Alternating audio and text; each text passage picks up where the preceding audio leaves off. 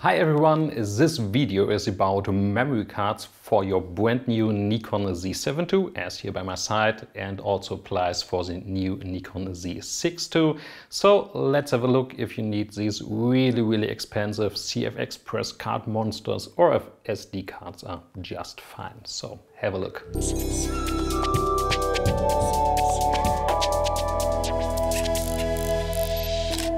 If you just wonder who I am, sorry for that. I just forgot to introduce myself in the beginning. My name is Matthias. I'm the editor-in-chief at Valutech, a German-based online network all about tech stuff, mainly focused on photography, gear stuff, accessories, so on, so on.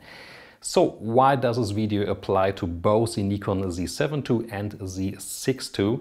As most manufacturers, camera manufacturers do, Nikon also use the same technique, or let's say the same chipsets in multiple cameras, and obviously as the Z6 and Z7 second generation came out in the same moment, same time, so Nikon used a very similar tech inside, besides the sensor, obviously, which is different, but let's say the image processing and the memory card controllers are the same, so therefore the speed the camera works or writes on the memory cards is the same. But let's say the matter is a little bit more urgent with the Nikon Z7 II due to the much larger files, so you need more speed. Keep that in mind. If you don't want to listen to my lovely voice anymore, nothing wrong with that. Check out the first link in the video description below. There you find our website dedicated to memory card speed in cameras. So there you find a just small table with all the memory cards we tested, both CFexpress XQD and SD memory cards, ranked by speed, actual write speed measured in the cameras, as I will do in a second.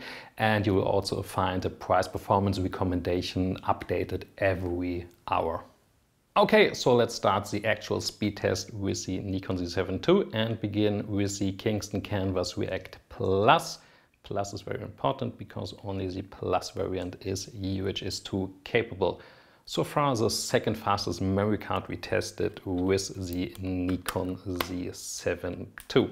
So camera on the card, the camera is set up to highest continuous shooting speed but with mechanical shutter, so you can at least hear in a way how fast the camera performs with the memory card once the buffer is full.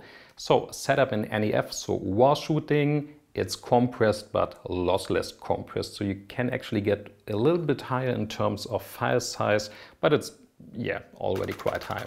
So what you can hear now is the speed in the image buffer, so it's not limited by the memory card. This will kick in a few seconds. Yeah, now. So now here we are limited by the SD card and we are about, what is it, roughly 3 images per second, 2 images per second, so something in this region.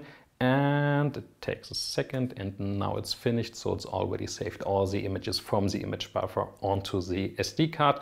So for me it's quite okay. Let's say if you don't shoot 200 images in a row, it's kind of okay, it's already really fast. So but let's change to a CFexpress card, and here's the fastest one we tested so far, coming from Angelbird from the AV Pro XT series. And on our website the tests are made completely uncompressed, where you see a little bit more difference, but I thought for a video it's more of a practical experience. So started, and you will probably hear that the camera just won't reach the end of the image buffer because the memory card is so fast. You can do continuous shooting in the highest speed possible as long as the Nikon Z7 II allows it. So it's much faster, but for me the question is it really necessary? Just to give you quick impressions, we are almost have 16-17 images left in the image buffer, and yeah, now just the Z7 II stops because I guess the limit is 200 images in a row, so it's just limited by the camera firmware. So does it make sense to switch from SD to a CFexpress card? It really depends. So let's start with the Nikon Z6 II, which, as already mentioned, has smaller file size than the Nikon Z7 II we tested here in this video. So in my opinion, it doesn't really make sense going to a CFexpress card instead of an SD card with the Nikon Z6 series. Yeah, just because the file size is much smaller, so you don't have an actual benefit.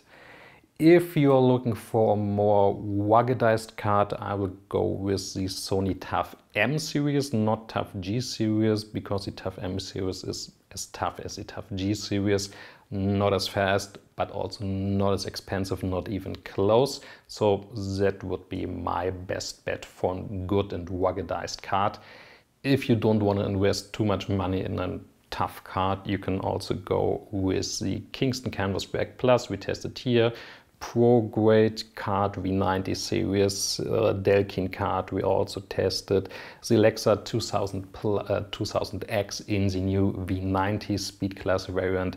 All those cards are totally fine, extremely fast, and price performance is quite good, at least in my opinion. But now to the Z7 II.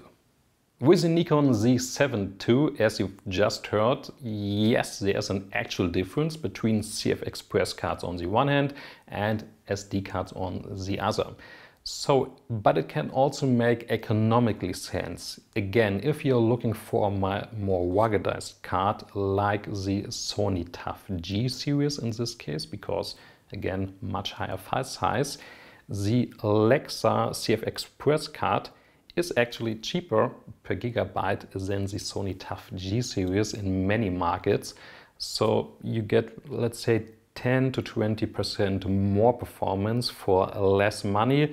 And at least in my opinion, as I said, it's also very ruggedized because CFexpress cards by itself are more robust in a way. You can see it's just a thicker design. So yeah, it can make sense. But again, not everybody needs the fastest memory cards doing continuous shooting all the time. And here again, we have a lot of good alternatives like the already mentioned Kingston Canvas React Plus, Pro grade cards, Delkin cards, whatever's cheap in your region, it will be a good fit. And if you're on a budget, what is totally fine, you can also get much cheaper cards with SD card format. My recommendation in the, let's say, midfields are the Sony M series, not TUF M, just the Sony M series, and the Pro Grade V60, aka Gold series. Both, let's say, 30 to 50 cents per gigabyte, but quite fast. And if you're really on a budget or just want to shoot one image here and there, the Kingston Canvas Select Plus, again the Plus is very important, it's a very good price performance SD card, roughly about 15-20 cents per gigabyte, so really cheap and quite fast for that price point. If you enjoyed this video, don't forget to like, and if you, for whatever reason, same as I am, interested in memory cards in cameras, so don't forget to subscribe. Or alternatively, or you can also do both, go to our website, it's linked below, it's memorycard.guru. I know a little bit uncommon domain, but it was free, so I've got it. And a last, let's say, announcement to our international viewership.